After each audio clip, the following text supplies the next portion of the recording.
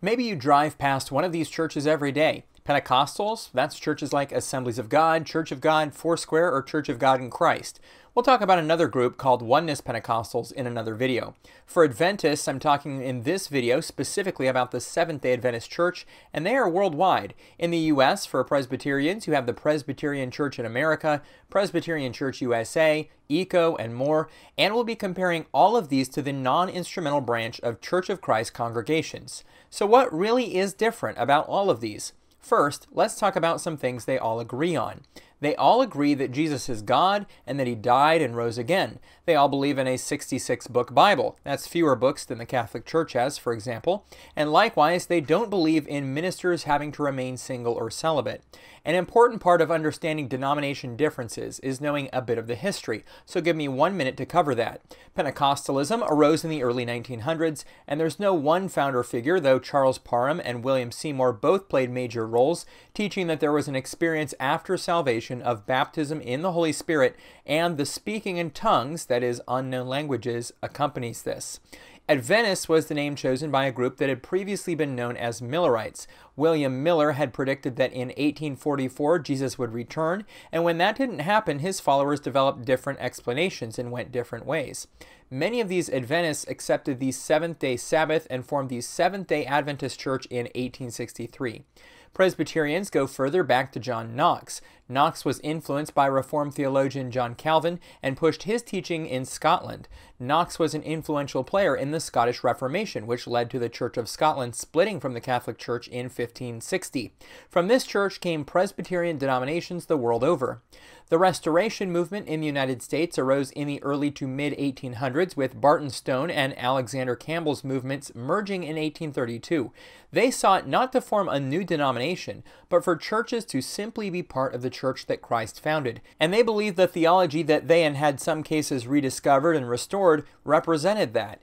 By the early 1900s, there were a few divisions in the movement, with Churches of Christ separating from the Christian Church Disciples of Christ, for example. Like many Christians, all four of these have salvation theology. They teach that a person can have eternal life with Jesus, but the details can differ. First, the question of election. Does God choose who will be saved, or does human free will play a part? The historic position of Pentecostals, Adventists, and Churches of Christ is one of free will, where any person could be saved, and they have the choice to accept or reject. Likewise, they would say that Jesus died for all people.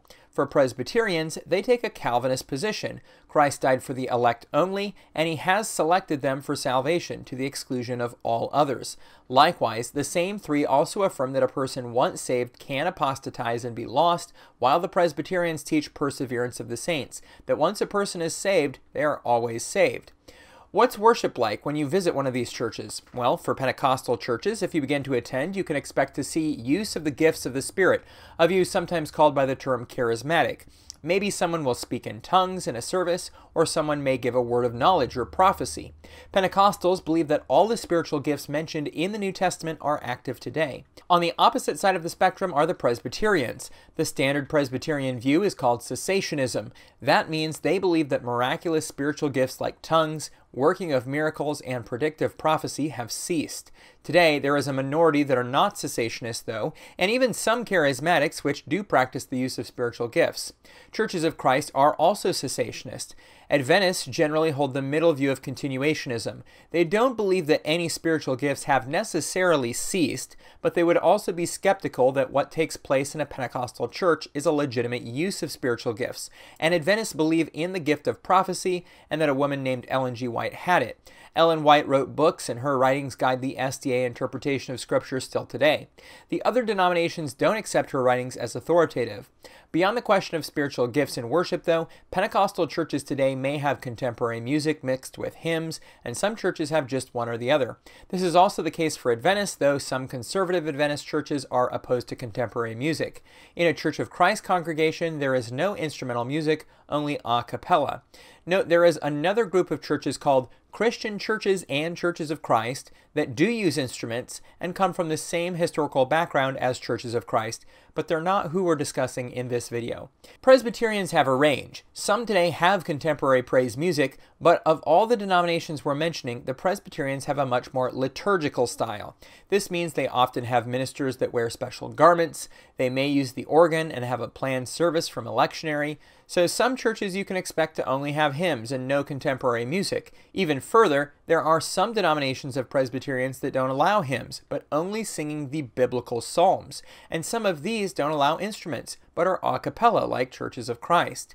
And speaking of worship, what about the Sabbath? Seventh-day Adventists observe the seventh-day Sabbath. That means they worship and rest from sundown Friday to sundown Saturday. This is a serious matter, and many Adventists teach that if someone willfully decides to continue to not observe the Sabbath, they can lose their salvation. For Presbyterians, they believe that the Sabbath is observed on Sunday, and some conservative Presbyterians are strict about not treating it lightly. For example, if you watch the movie Chariots of Fire, Eric Liddell, who wouldn't run in the Olympics on a Sunday, was a Presbyterian. For Churches of Christ, like Presbyterians, they worship on Sunday, but the standard view is not that Sunday is the Sabbath, but rather that the Sabbath is no longer something Christians need to observe, and instead Sunday worship is done for other reasons, like the New Testament mentions of Christ appearing and the church breaking bread on the first day of the week. Pentecostal churches too meet on Sundays and often would hold the same position. Now, let's talk about the sacraments. For Pentecostals, there are normally 2 or 3, and some denominations would rather use the term ordinances. There is baptism, always done by immersion only, and always for believers only, not infants.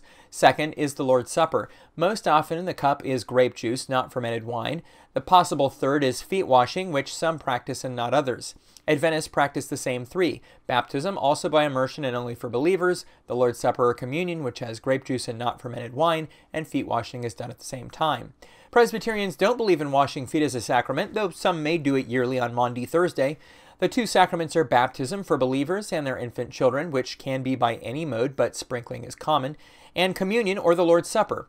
Presbyterians are most likely to serve wine and not grape juice. Many are opposed to the cup not being fermented wine. For Churches of Christ, feet washing is not practiced at all, but they do observe baptism and the Lord's Supper. Some call them ordinances, but others give no special term to these at all. Baptism is only for believers, not infants, and only by immersion. The Lord's Supper in some churches is with fermented wine and others grape juice. As far as the effect of the ordinances or sacraments and presence of Christ, for Pentecostals, baptism is not necessary for salvation, but comes after. Adventists view baptism as something that a person must do if possible, and willingly not being baptized can prevent salvation. Presbyterians don't believe that baptism is a necessary part of salvation, but they do believe that it signifies what does save, the washing of regeneration, and that it conveys divine grace. Churches of Christ believe that baptism carries with it the remission of sins through the blood of Christ, and that it is necessary for salvation. In communion, Pentecostals, Adventists, and Churches of Christ believe that the bread and wine simply represent Christ's body and blood, a view called the memorial or symbolic view. Presbyterians hold a view that Christ's body and blood are spiritually present with the communion elements. It's not just symbolic. Of these denominations, only Adventists generally allow baptism to be repeated. That is, if a person falls away from the church, for example, they may desire to rejoin with baptism, and this will be done. The other denominations don't view baptism as a repeatable thing. On end times, Pentecostals are mostly, but not all, premillennial. The premillennialists believe there is a future reign of Christ on this earth that will last 1,000 years. Many of these are dispensational and teach that Christians will be taken out of the earth in an event called the rapture during a 7-year tribulation period, after which they will return for the millennium. Adventists are also premillennial, but not dispensational. They don't believe in a pre-tribulation rapture. As Ellen White taught, they believe that the tribulation is actually in the past. They believe during the millennium, Christ will reign from heaven and the earth will be completely desolate. They also teach that there is taking place now a judgment called the investigative judgment, while the other denominations teach that judgment will not begin until either the rapture or second coming. Presbyterians are most likely amillennial, no literal 1,000-year millennium. The only thing left is Christ's return and the final judgment. Some, though, are post-millennial, meaning that there is a millennial reign on earth that ends with the second coming, an optimistic view that sees Christians advancing the kingdom forward in the time leading up to the return of Christ. A tiny minority are premillennial. Churches of Christ hold the amillennial position. On the church's government, Pentecostals can vary, with some denominations having bishops and thus an episcopal polity. Many are congregationally run as well. Adventist church polity is called representative and is a mix of congregational and Presbyterian polity. Local churches have some level of freedom, but ministers are appointed from higher up, and the church's general conference makes authoritative decisions for the church. Presbyterians, as the name states, have Presbyterian polity with a church run by their church session and then ascending church courts. Churches of Christ are the most congregational of all, with no centralized structure. Each church is completely autonomous, and there's no organization that represents them. There's no website, nothing, just churches that share certain core beliefs and fellowship with each other. Let's talk about a few other distinctive beliefs in these denominations. On conversion, Pentecostals, Adventists, and Churches of Christ expect those who want to be baptized to have a moment of saving faith, a conversion that happens at a particular time. Some Presbyterians view things much the same way, but others are content to see a person growing up in the faith and not looking for a precise moment that they were saved. In the Presbyterian view, regeneration precedes faith, and salvation is all of God, not because of a human decision. However, if they do believe in this conversion experience, they still would have baptism before it, when the child was an infant. Pentecostals believe following this conversion experience that believers should seek a second Holy Spirit baptism experience, and that a person can know they had it when they speak in tongues, but the other three don't teach this experience. Adventists teach that a person who dies before the resurrection is in an unconscious state, while the others normally teach that such a person is conscious in heaven or hell. Adventists also believe that after the final judgment, those who do not receive eternal life do not go to an eternal hell, but rather are cast into the lake of fire, burn up completely, and put out of existence. Other views that only the Adventists hold are that a person should not eat the unclean foods mentioned in the Bible, and a strong emphasis on healthy living called the health message. Adventists have also historically favored the non-combatant stance when it comes to war, but not all individual Adventists observe this today. On women in ministry, Pentecostals from their beginnings have been open to women serving as ministers. There are some denominations today that disallow women from being pastors or bishops, but the majority allow them. Adventists are making this decision on the division level, with some divisions allowing women as local elders and others not. For Presbyterians, the most theologically conservative denominations disallow women as teaching and ruling elders. The more liberal denominations allow them, and there are moderate ones between the two that have women elders but hold other theologically conservative stances. Churches of Christ only allow men to be preachers in their churches. On same-sex marriage, Pentecostals, Adventists, and Churches of Christ do not allow it, and for Presbyterians, some theologically liberal denominations do allow it, and all the conservative denominations do not. Lutherans, Reformed, Methodists, and Baptists, another 4 denominations to compare. Click here to watch this video.